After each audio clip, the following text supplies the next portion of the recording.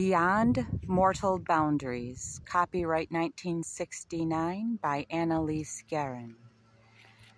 Preface. Christ proclaimed, "I am come that ye might have life and have it more abundantly, even life eternal." Christ never spoke of death, nor did he leave any teachings that man could be prepared to die. He taught only life, life more abundant, glorious, beautiful life. Yes, he taught only the principles of eternal life. He revealed the straight and narrow way that leads to life eternal, that so few find. At the same time, he warned against the broad open way, which leads to destruction and which so many enter. In the book of Revelations are 8 verses of flame that speak of the blessings and dynamic powers of those who would overcome, even as he overcame.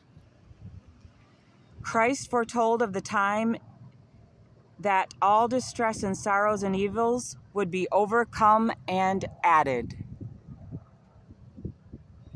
And the last enemy to be overcome is death. He testified that if we believe on him, we need never die. Also, he proclaimed, "If ye believe on me, ye shall do all the works I do, and go on to do greater works." These promises have never been fulfilled or even considered. And it must be here made known that Prime Creator never planned death. Prime Creator permitted it because of the blindness of men's minds and the hardness of their hearts, and because of the gross wickedness of unbelief. Death is the dreary backdoor entrance into the other world. It is the servant's entrance.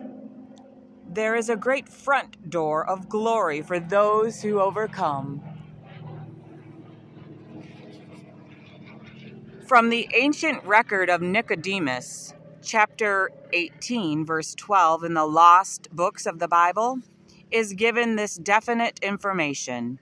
It was when Satan returned into hell, boasting that he had the Son of God crucified and hanging from a cross, that the angel of death answered in horror, "O Satan, prince of all evil, author of death, and source of all pride, thou shouldest first have inquired into the evil crimes of Yeshua of Nazareth, and then thou wouldst have found that he was guilty of no fault worthy of death."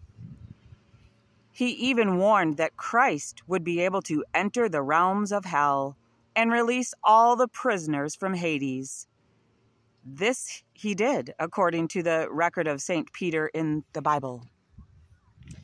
And it is true, the wages of sin is death. And from the ancient writings of the great ones comes this word: upon him who overcomes all sin, death has no claim. In all caps. Overcomes all sin, death has no claim. This book, Beyond Mortal Boundaries, is the record that reveals the way of life eternal, that straight and narrow way. And that path is so simple and so easy, a fool need not err therein. Isaiah 35:8. This record also reveals the glorious triumph, march of man toward godhood, and the breathtaking wonder of his divine lineage, the dynamic race of gods, his sacred ancestry. We have had fathers of our flesh who corrected us, and we gave them reverence. Shall we not much rather be in subjection to Prime Creator and live?